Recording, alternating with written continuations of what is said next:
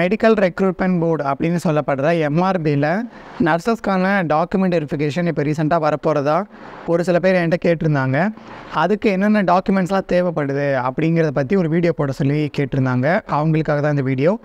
நீங்கள் இன்கேஸ் இப்போ நர்சிங் முடிச்சுட்டு நீங்கள் அந்த எம்ஆர்பி எக்ஸாம் எழுதிட்டு செலக்ட் ஆன கேண்டிடேட்ஸ் அப்படின்னா இதை நீங்கள் இந்த வீடியோ பார்த்து நீங்கள் தெரிஞ்சுக்கலாம் உங்களுக்கு என்னென்ன டாக்குமெண்ட்ஸ்லாம் தேவைப்படும் அப்படின்ட்டு.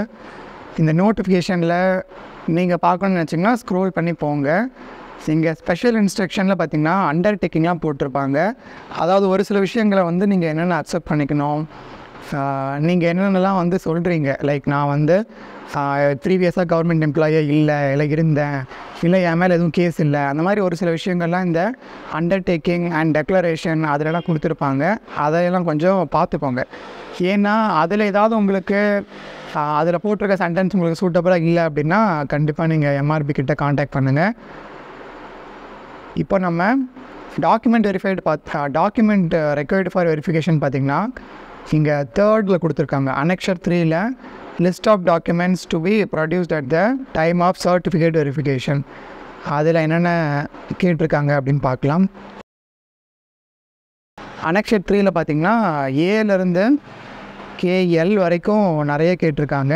ஃபஸ்ட்டு ஏங்கிறது பார்த்திங்கன்னா evidence of date of birth, அதாவது அந்த கேண்டிடேட்டோட டேட் ஆஃப் பர்த்தோட எவிடன்ஸ். இதுக்கு நீங்கள் வந்து பர்த் சர்டிஃபிகேட் இருக்கணுங்கிற மாதிரி ஃபஸ்ட்டு சொல்லியிருந்தாங்க. பட் அது அப்படி கிடையாது. பர்த் சர்டிஃபிகேட் தான் வைக்கணும் அப்படின்னு அவசியம் கிடையாது.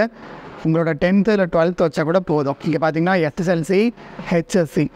ஸோ இது 10th 12th கூட நீங்கள் உங்களோட டேட் ஆஃப் பர்த் தான் நீங்கள் ப்ரூஃப் ஷோ பண்ண முடியும். இதுக்கு அடுத்தது பார்த்திங்கன்னா community certificate from the competent authority of government of Tamil Nadu, permanent community certificate. Community சர்டிஃபிகேட்லேயும் பார்த்திங்கன்னா பர்மனன்ட் அப்படிங்கிறத வந்து ப்ரொடியூஸ் பண்ண வேண்டியிருக்கும்.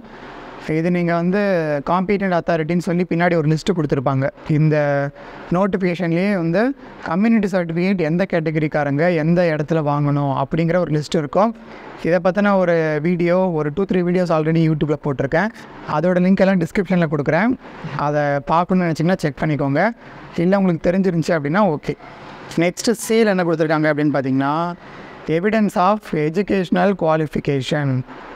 ஸோ உங்களோட எஜுகேஷ்னல் குவாலிஃபிகேஷனுக்கான எவிடன்ஸ் எல்லாம் கேட்டிருக்காங்க. லைக் நீங்கள் டிப்ளமோ முடிச்சிருந்தீங்கன்னா உங்களோட டிப்ளமோ சர்டிஃபிகேட், டிகிரினா டிகிரி சர்டிஃபிகேட், எந்த இன்ஸ்டிடியூட்லேருந்து வாங்கினீங்களோ அவங்க வந்து உங்களுக்கு கான்வொகேஷன் கண்டக்ட் பண்ணி அதில் கொடுத்துருப்பாங்க இல்லையா, அந்த டாக்குமெண்ட்.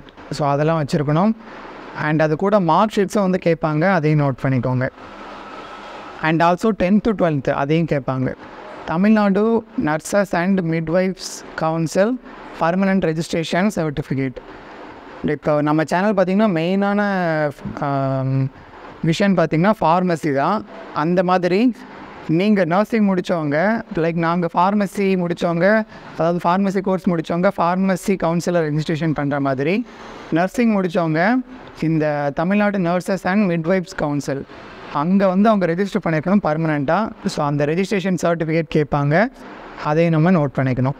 அதுக்கு அடுத்தது evidence of proficiency in Tamil qualification. அதாவது நீங்கள் வந்து தமிழில் ப்ரொஃபிஷியண்ட்டாக இருக்கீங்களா அப்படிங்கிற ஒரு குவாலிஃபிகேஷனுக்கான ஒரு எவிடன்ஸ் வந்து கேட்குறாங்க. இதுக்கு வந்து SSLC இல்லை 12th இல்லை செகண்ட் லாங்குவேஜ் வந்து நீங்கள் தமிழாக படித்ததுக்கான சர்டிஃபிகேட் அந்த மாதிரி இருந்துச்சுன்னா அதை நீங்கள் ப்ரொடியூஸ் பண்ணால் போதும்.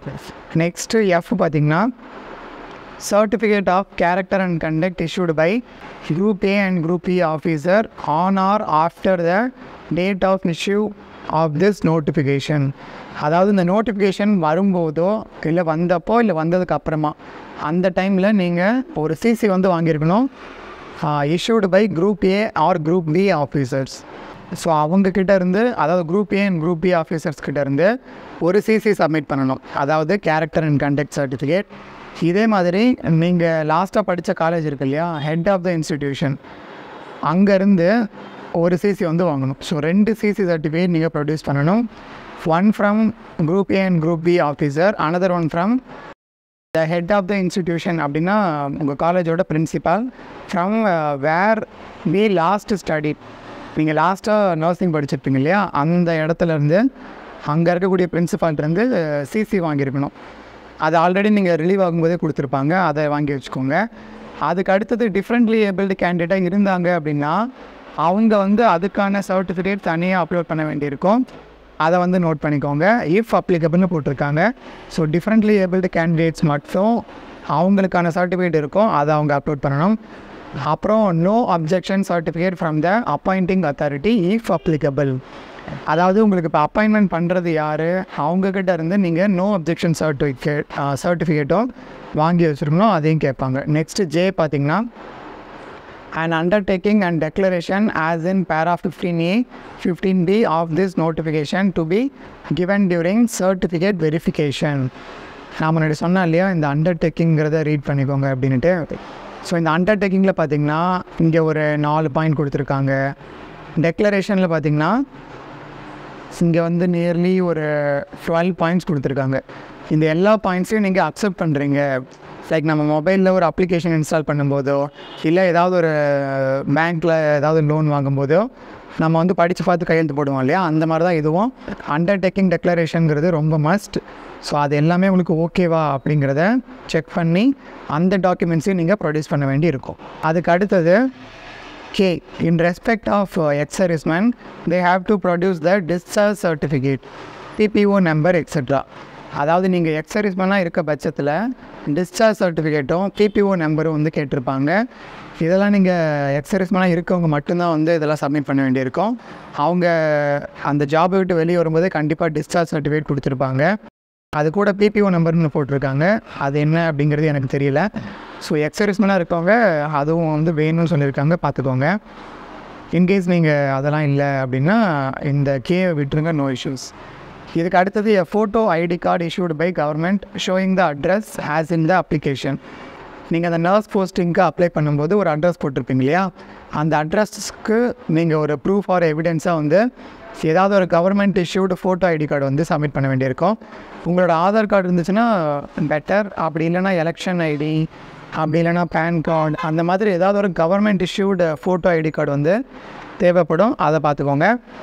இதுக்கு அடுத்தது ஒரு சில முக்கியமான பாயிண்ட்ஸ்லாம் இருக்கும். Like protection of evidence for claim made in the application. அதாவது டேட் ஆஃப் பர்த்துக்கு என்ன சப்மிட் பண்ணணும், அப்புறம் கம்யூனிட்டி சர்டிஃபிகேட்டுக்கு இந்தந்த அத்தாரிட்டின்னு தான் வாங்கணும்னு சொல்லியிருந்தோம் இல்லையா, அந்த அத்தாரிட்டிலாம் இங்கே கொடுத்துருப்பாங்க இந்த பாக்ஸில், அதை பார்த்துக்கோங்க.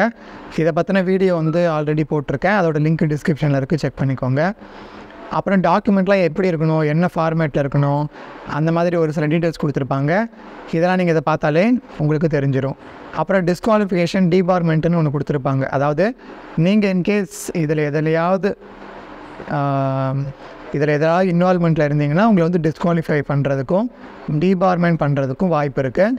நோ அப்ஜெக்ஷன் சர்டிஃபிகேட் ஃபார்மேட் கொடுத்துருக்காங்க, அதை நீங்கள் நோட் பண்ணிக்கோங்க. இதுக்கப்புறம் பே, இதெல்லாம் வந்து உங்களுக்கே தெரியும். So this is all for this video. இந்த வீடியோ உங்களுக்கு ஹெல்ப்ஃபுல்லாக இருந்துச்சுன்னா மறக்காமல் லைக் பண்ணிவிட்டு மறக்காமல் உங்கள் ஃப்ரெண்ட்ஸோட ஷேர் பண்ணிக்கோங்க. இதே மாதிரி ரெகுலராக மெடிக்கல் ரிலேட்டட் கண்டென்ட்ஸ் பார்க்குறதுக்கு நம்ம சேனலை சப்ஸ்கிரைப் பண்ணிக்கோங்க. இதே மாதிரி நெக்ஸ்ட் வீடியோட மீட் பண்ணுறேன். Until then by from Vasanth Murugesan.